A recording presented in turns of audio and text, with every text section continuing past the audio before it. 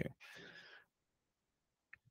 And before we pray, I just wanted to, since we're looking at life skills, just wanted to read from Proverbs 22 and 29.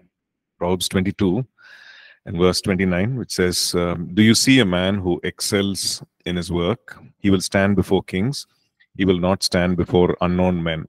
Right? So which it talks about skill, one who is skilled in his work, right?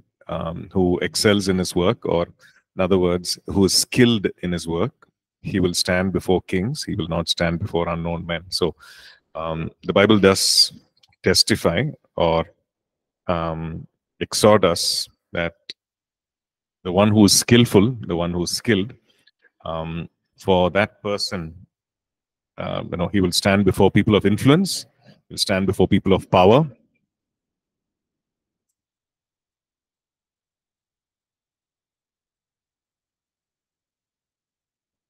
Okay, so he will stand before people of influence and power, and not before unknown men. Right. So, so that's something that for us to think about when or that should motivate us to consider our skills, to consider sharpening our skills and improving, increasing our skills. Right. So, okay, let's pray. Father, we thank you, Lord. Thank you for this exhortation from your word. Father, we thank you that each one of us, Lord, you have given us abilities, skills, talents, giftings, God. And we just pray that we'll continue to hone that and sharpen that, Master. And Father God, so that you may be glorified, so that our lives will be fruitful and effective, God. And Father, we thank you for the possibility of our, Lord, skills being for us to grow in our skills, for us to increase in our skills, Father God, because you're the greatest teacher, and you are the one who empowers us, Father God, to go beyond what even we think we can do, Father God. And I just pray, Master, for all ceilings and barriers and limits to be broken, Lord, the limits that we have put on our own lives to be broken, limits that others have put on our lives to be broken in the mighty name of Jesus. Father, I pray for liberty, because where your spirit is, there is freedom, there is liberty. And I just pray there'll be a stretching, there'll be, Lord, breaking through, Lord, in each one of our lives, Father God, in the area of our, Lord, even what we see as limitations, Father God, that we will go beyond it, Lord. We thank you. Enable us to put in that work, and enable us to endure, enable us to go through and persevere, Father God, and not give up. We thank you. In Jesus' matchless name we pray. Amen. Amen. Okay. So I think last class we looked at interpersonal communications. We brought that to a close, and we started on management of time, right? We looked at a couple of thoughts on time. So we'll continue with that. So time is, yeah. So we looked at, the key to understanding or managing time is to really consider prioritizing it, right? It's as simple as that. Maybe right now our lives may not be crowded with a lot of tasks. Maybe it doesn't require, maybe we feel that, okay, there's a lot of time for a lot of things. Maybe we might feel like that. And I felt at that one point, while I was in school or maybe in college, it just felt like time is like one big river. It's just always flowing, and there's always time for enough of that, enough and more time for everything to be done. That suddenly you realize that, hey, we need to do a lot of things in a day. In 12 hours or 24 hours, there are a lot of things to be finished, and it needs to be done. And those are times when you realize that whatever perspective that we had on time in the past, or whatever abilities that we had to manage time in the past, is not really helping, right? So, so our basic understanding of managing time would be, first of all, even before we look at prioritizing, to consider time as a good resource, right? To consider time as something precious, because if we don't consider time as something precious, then there is no requirement for us to prioritize it, right? So we need to look at time as something that's precious, something that's as a gift from God, something that needs to be stewarded well, right? So we're looking at our days, how we spend our days, our moments in every day, and so on. So we look at that as something precious. Secondly, we we develop our skill to prioritize it, right? So what is urgent, what is important? I think that's what we looked at last class, that urgent things require our immediate attention, right? But it's not, the consequence of that may not be, the consequence of not doing it may not be great, right? The consequence of may not, the damage may not be so much, not always. But the important task that require to be done, right? Um, for example, if you look at this grid in the notes, talks the what do we call as the priority matrix. So it has four boxes, and I think we've seen it before. So the left one is of high importance. Actually, the first row, the top row, it's of high importance, right? And the second one, second row is of low importance, and then the first column is high in terms of urgency. The second column is of low in terms of urgency, right? So when we look at the first box on the left top, it is an action which is high in importance and high when it comes to urgent. It is urgent and it is important. Okay. So when it's urgent and when it's important, that is something that needs to be done, right? Because it is urgent and it is also important, that has to be attacked or that has to be done first, right? Um, we will bring it down, right? If you look at the box left, left bottom, it's low importance, but it's high in urgency. So it is urgent. Maybe some call that needs to be made, maybe some letter that needs to be posted, maybe some email that needs to be done. Maybe it's something to do with subscription, something to do with, it could be urgent, but you still have time maybe, or you still have, I'm sorry, not time. It's the consequences of it are not great. So it's low in importance, right? So some tasks like that, you can do it later, right? You can do it maybe second, you can do it third, you can do it later, right? If you look at the top right box, the one which is, the one which is orange, in the screens, but yeah, top right. In the notes, it doesn't look orange. It is, something that is high importance, but it is low in urgency. Okay, so we do that as the second task, right? So high priority would be what is urgent and important. Next would be something that is important, but not very urgent. Okay, so what is the thing? We understand that in our prioritizing, what is important moves up. Okay, the tasks that are important, that are marked as important, those move up, right? Then the tasks which are important and urgent, that is the first one, right? Then the last one, the box that we see, is low in importance and low in urgency, right? So it doesn't have any consequence, doesn't have any impact whether we do it or not. So either we don't do it, or we can even ask someone else to do it, right? It doesn't require your intervention, right? So you can do it later as well, right? So so these are some things. It's a guiding principle for us to help, for us to so the thing is, when we look at this, sometimes there are certain tasks which could be high in importance and high in urgency, right? It's important and it's urgent, but it's not the favorite thing for us, right? It's not what we consider to be very pleasant, right? It may not be something that we enjoy doing. So what happens is, because it's not our favorite task, it's not pleasant, it's something that's, we push it and we say, okay, I hope by not doing this, things will change. Let me just not do it. It's because it requires effort. It's not something that I enjoy doing it. But we know it's high in urgency, it's high in importance, but we don't get to do it. And that's when things become things become really high pressure for us. We become stressful, right? When those things do not get done, and it becomes a pattern in our lives, right? Where we are not managing our time well, and it also has impact in our lives, right? Um, so we miss out on a lot of things because of that. Okay, so here are some thoughts to help, some tools to help us. One of the things is to if you're working at a desk, to keep it clean, right? To keep it orderly. Our personal belongings, to keep it orderly, to keep it to keep it clutter free.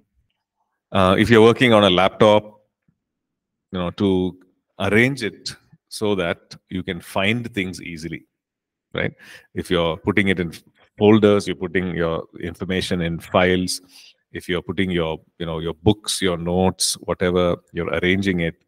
Clothes also, if your personal things, belongings, if you're arranging it, if we are keeping things tidy, then we can always find it, retrieve it easily, and that actually helps us. That helps us, prevents us from wasting time, right? So clutter also, visually, when we say clutter, things that are not arranged, visually also, when we look at things that are cluttered, it does not help us, help our thought process. It is distracting, and it doesn't help us. So some advice or hacks that you can think of is, when it comes to our personal things, things that you can keep, things that you can give away, things that you can throw away. Okay. Actually, when you're moving house, when you're shifting house, is when you realize that we've collected a lot of things, unnecessary things, right? Especially when you're shifting house after, we shifted our house the first time after 10 years. Like 10 years, we stayed in the same house, and then we shifted to another place. Then we realize in 10 years, there's so much of unnecessary stuff that you collect, things that you don't use at all. You just keep it saying, okay, maybe it'll be useful, maybe it will be useful, but you don't use it at all. You don't touch it at all. Like so many things that you can actually give away. It can be useful for others, or maybe it's a useless thing that you can just throw it out. Like so many things that we, unwanted things that we accumulate. So, we can throw away, we can recycle it. That will help tidy things or make things clean for us, so that our planning, our execution of plans, everything can be clutter free, right? Another thing that we looked at last class also is that, which is the best moment for you to do certain tasks, right? When is your energy level high, right? uh, when can you give your full attention? When is your attention span high? Those are moments when we can pick and do those important tasks. Okay. Then the other thing is not to delay. Okay, why do we delay? Any thoughts? Why do you think we delay doing certain things? The word is procrastinate, right?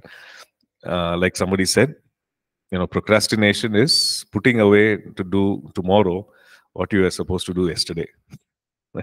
So you're supposed to finish it yesterday, but then you put off till tomorrow, right? So that's procrastinating, delaying. But why do you think we do it? Any thoughts? So we can actually identify. I think actually each person can say something. Why do we delay? Maybe others can also learn. Huh? Because we are lazy, because it requires a lot of effort, and then you don't feel like putting in that effort. Okay. Same answer, Pastor. Same thing. Okay.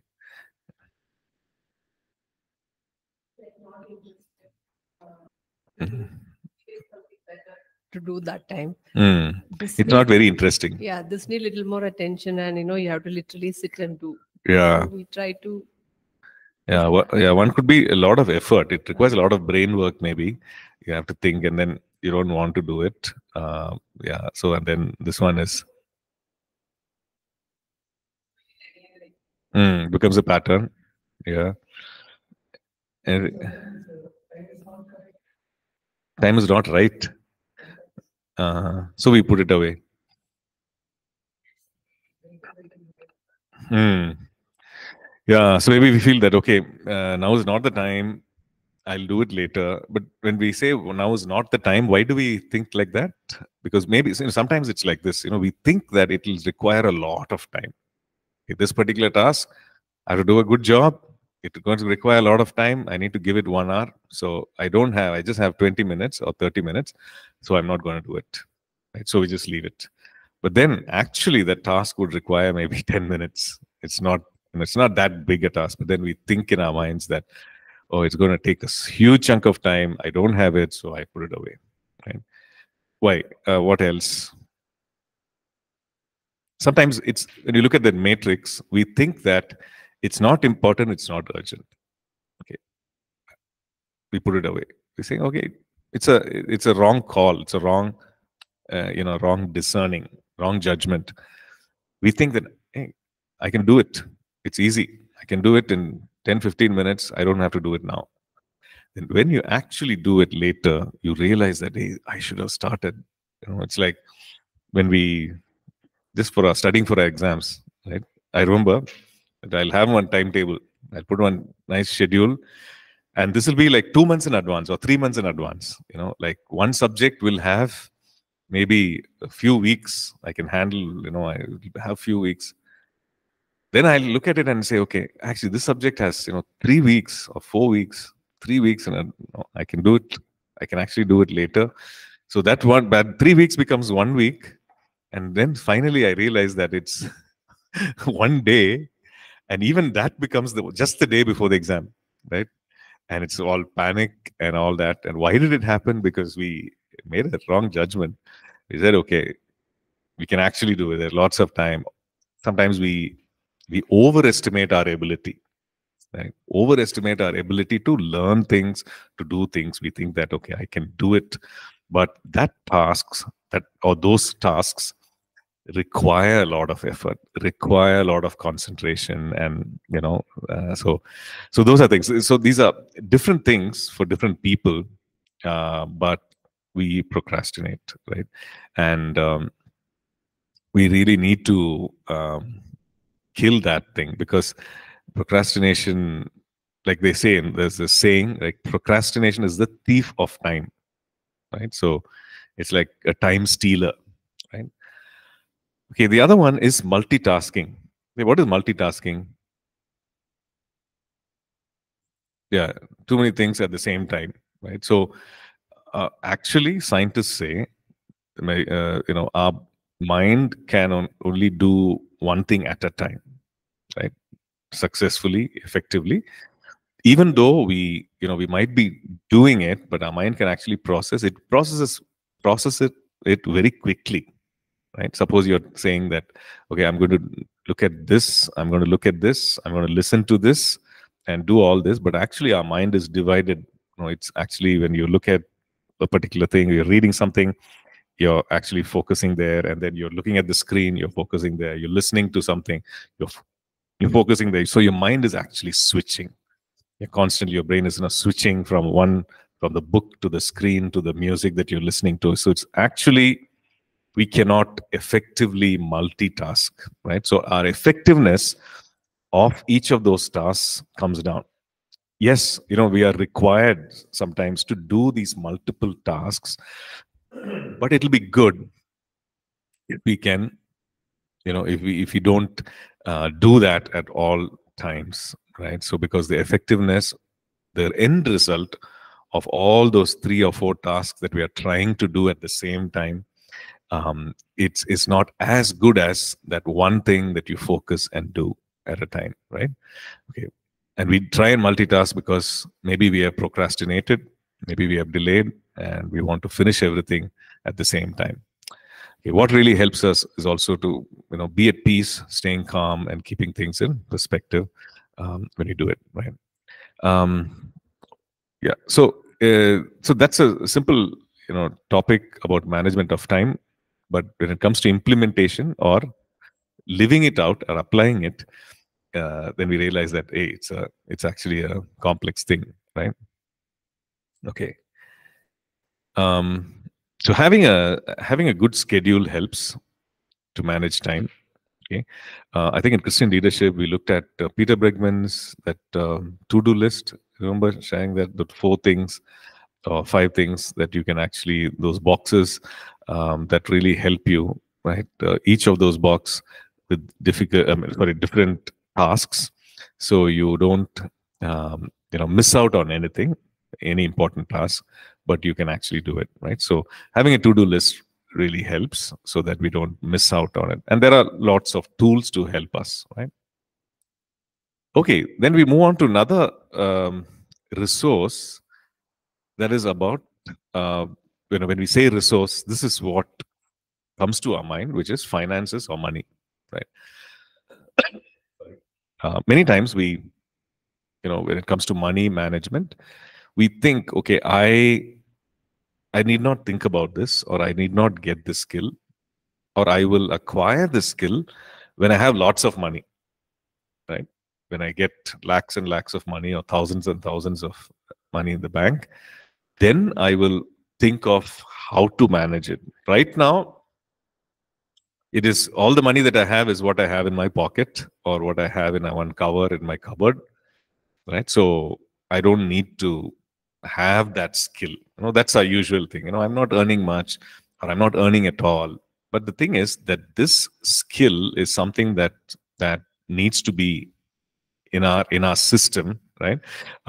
It needs to be part of our thought process, so that even if it's even if it's 100 rupees, or if it's 100,000, this is a skill that we need to have, right? Managing money, because um, faithfulness in using it, stewarding this important resource, is very important, is required. And having the skill early in life is very, very important, right? So that we don't when we get to a place of managing finances, whether it's someone else's or ours, we don't lack this ability, we don't lack this skill. Okay, so some things to think about when it comes to money is uh, uh, to have a budget, right? So what is a budget? A budget meaning having a track of what is our income, okay, what is coming into our lives, what is the money that is coming into our lives, and what is the money that goes out of our lives, or in other words, what is our income, what is our expense, right? And in addition to that, what is it that I require for the future? That's the budget, right? What is it that is required for the future? How much is required for, let's say, a month of expenses? What is it that is required? So how am I going to spend this money which is coming in? That's a budget, right? Um, so which means we need to have our income in place. We need to know, okay, what is the income? What are the sources of the money that I'm getting? If I'm an employed person, then there's a salary that's coming. If there is a if you're a person in ministry, then also that maybe there is a monthly thing that is coming, or maybe there's tithes and offerings that is coming in. And so we need to plan, because out of that, you learn more on church administration and management ministry, but we need to plan that out, right? So maybe if you're a student, okay, how is it? Maybe there's some amount of money that comes in. Maybe it may not be great, may not be too much, but how do you use that? How do you plan that? Because the expense will always be there, right? Whether there's income or not, expense is always there. That's a reality. There are some things which are fixed, right? And like a rent could be a fixed expense. There's electricity bill could be a fixed expense, water bill, our food expenses, travel expenses. These are fixed expenses. If you look at a ministry, where again, if you're renting a building for church, or if those are things that are always there. Those are fixed expenses, overheads, right? So we need to understand, okay, this is our expense, this is our income, and and make a track of that, right? Okay. Also, it helps if we can work out from our list of expenses what is essential, what is a non-essential thing, right? What are things, some things that are non-essential? What are essential? Now, essential things we cannot do without. And I say essential, it is something that is required, right? We cannot do without it. We cannot compromise on that. It is required. But the non-essentials, what we can call as a want, right? When we say essential, it's a need. When we say non-essential, it's a want, right? Essential is okay, food, right? We need food to survive. We need every day. But a want would be okay, eating out at a restaurant, right? A need would be okay, I just cook, I make it, I eat it. A want would be I'm eating out in a restaurant or ordering food. That's a want. That's not a need, right? That's a non-essential thing. So we need to kind of make that in each one of our lives. There will be some essential, non-essential. So we need to understand that. Okay, so can I afford this non-essential thing, or should I not really have this in my budget, in my spending, or at least in this month when other important things need to be considered? This non-essential thing, should I bring it down? Should I not? Should I knock it off the list? Right? Okay. It's always good to set aside some amount for savings, set aside for future, set aside some money for emergencies. Right? So, as students, we might think, okay, now, why should I do this? Whatever comes in goes out, and that's it, right? But it's good to have that thought process, right? It's good to think on those lines and say, okay, what is it that I can set aside for the future? Uh, Maybe to take care of certain expenses, like maybe others' health, maybe others' hospital, whatever it is. Maybe I want to buy something later in life. Maybe it requires a lot of money. Maybe it's like a vehicle or land or whatever. So set aside something, right? Okay. Um, okay, working out our discretionary spending amount. Those are non-essentials, and even holidays and things like that. So that also can be worked out. Okay, the main thing is, we need to understand that or if we can discipline ourselves and say, I'm going to live within this means. Okay, will live within my means. Okay, what does that mean? That means that I'm not going to go above what I am, what my income is. I'm not going to live or spend more than what my income is in this season of life. Okay. So one thing we need to understand is when it comes to money, when it comes to income, it's not going to remain the same, right? Sometimes we think, okay, this is how it is going to be. This is how small it is going to be. This is how my income is going to be. But then, what is there in this season of life need not always be in the next season of our lives. It might be more. It could also be less, right? So, for us to be content or to live within our means is very important. Okay. So how can we, so the question is, how can we live beyond our means? Right? How can we go beyond? I'm getting only X amount of money, or let's say I'm getting 1,000. How can I spend more? How can I spend 1,001? Or how can I spend 2,000? Okay, the answer is simple.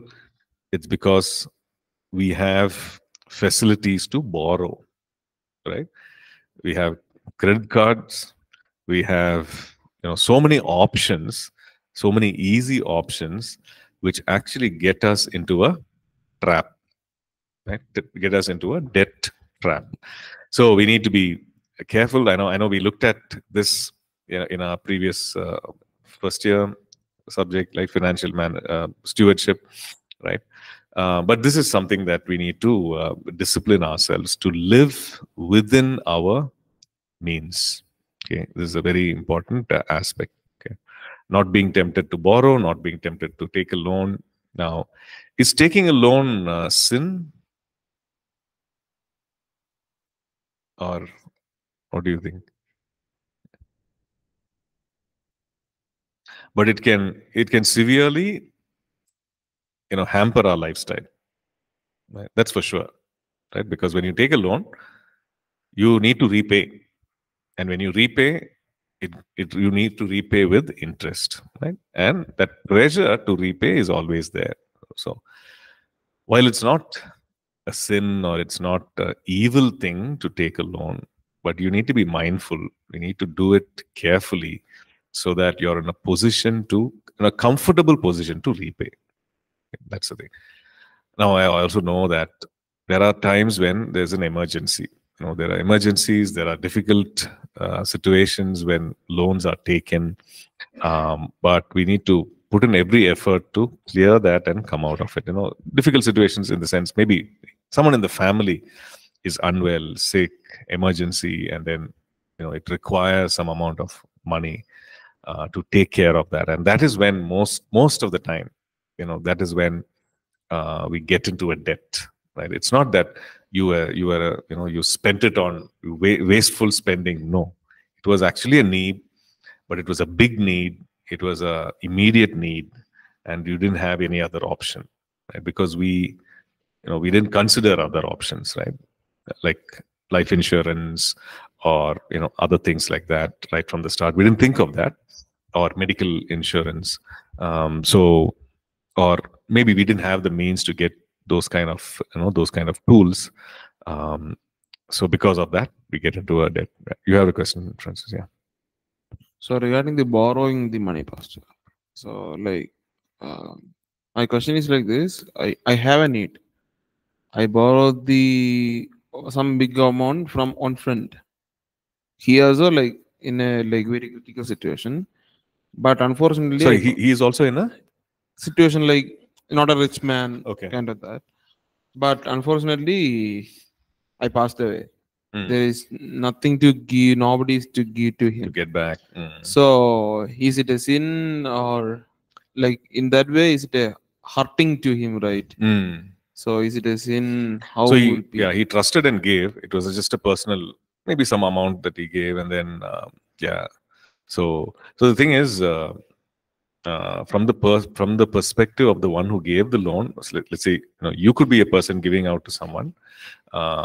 It's always if it's a big amount, it's always good to see or those kind of cover those kind of aspects. If that is why they ask for a surety, like these banks and everything, they ask for a surety. Okay, if not you, then who is giving a guarantee, right? So that is why they have that. Okay, if this person is not there, who will actually back up and give cover that thing?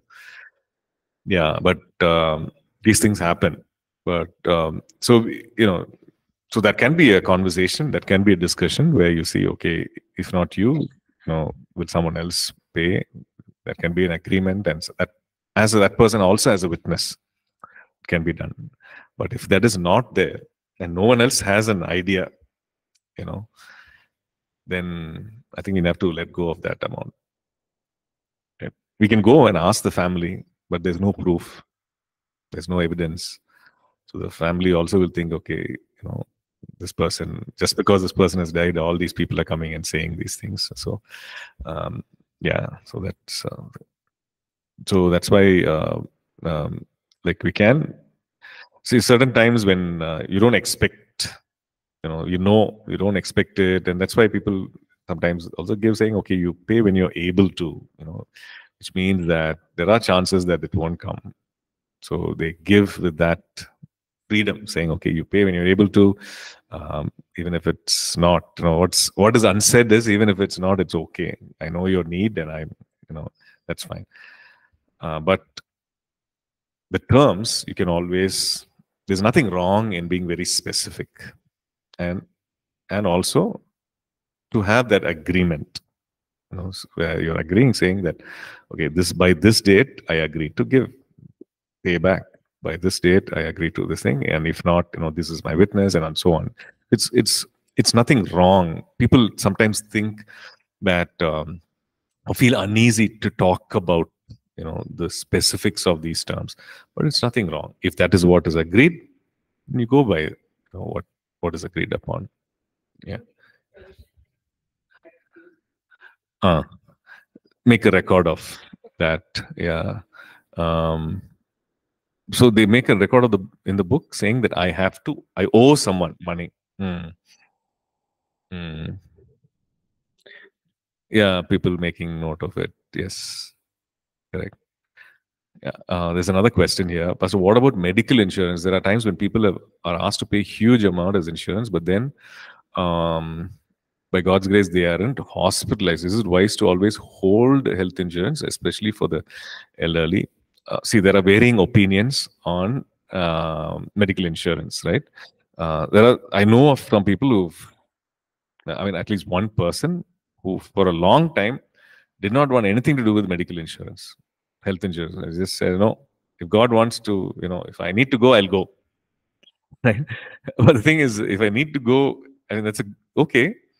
But what about, so you might be in a situation where you can't help it, but the others are there, your family is there, and it falls on them, the responsibility to take care of the treatment. And they're not going to be of the same opinion. They might, the daughter or the son might not say, okay, dad is like this, so we'll just let him go. No, because they care, and they want the best. So the thing is, so that's some line of thought. I won't take health insurance, medical insurance, whatever. Something. Yes, we do have faith in God. We do, and we have a responsibility to take care. Eat well and exercise and all that. Take care of our health, but it is not sin to have something like this. It is like saving for the future. Yes, insurance. There are various kinds of premiums that you can pay. You don't not always have to insure for a huge amount. You don't have to, whatever you can manage at that point. Given your income, given your condition, you can always cover that. Yeah, so you can always make a wise decision, right, about the health insurance, medical insurance. Yeah. Yeah. Okay. And also, it's like they say, when is the right time to save, right? Save money. When people ask that question, when is the right time to save? And the answer is yesterday. Right? It's always, today is not the thing. You have to start as early as possible to have that thing of. And I know, traditionally we have this stereotype. Oh, this he's a conjuice person. He's always saving, not spending. But it's saving is not a negative trait. It's just you're being wise. All through Proverbs you will see that, right? People are, when the writer of Proverbs says, "Go to the ant, you sluggard, and learn from her ways." What is the ant doing? It's actually storing up.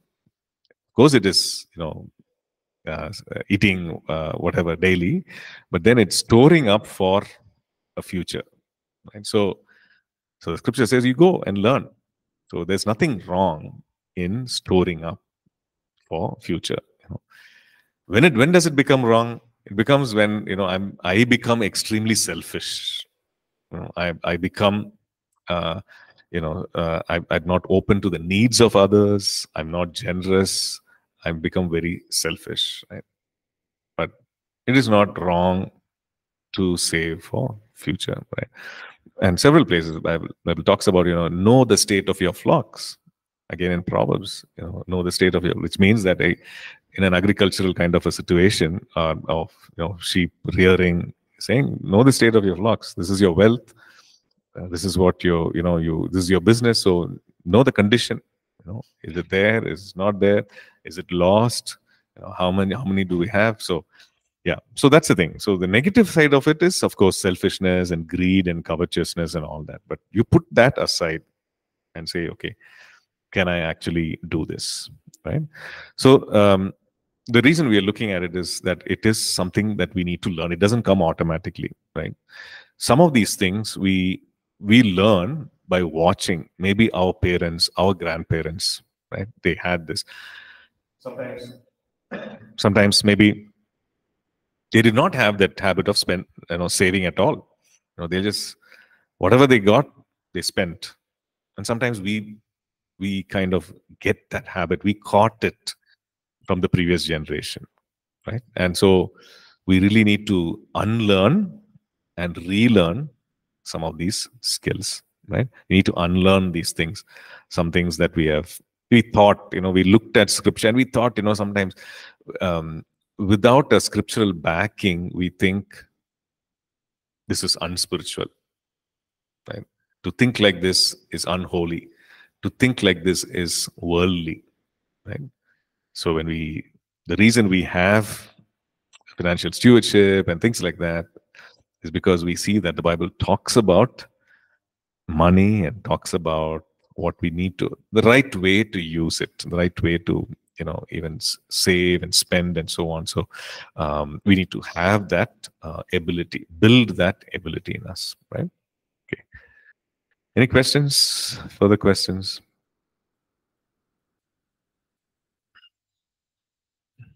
Okay. Okay. Okay. So we're going to look at another resource, a very important resource, which is the human resource, right? And we are studying that because we realize that ministry is about people, right? Ministry is about people.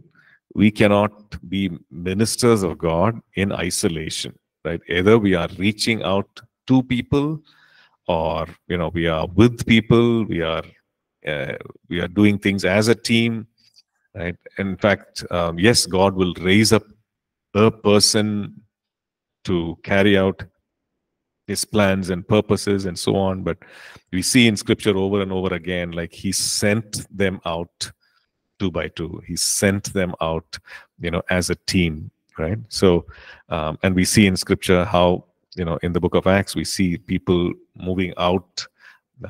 Maybe they went, alone, but then there were others who joined them. And a classic example is Paul. His ministry, as soon as he had this encounter with God, he started preaching. But then over a period of time, we just see that how things unfold, right? He ministered as a team.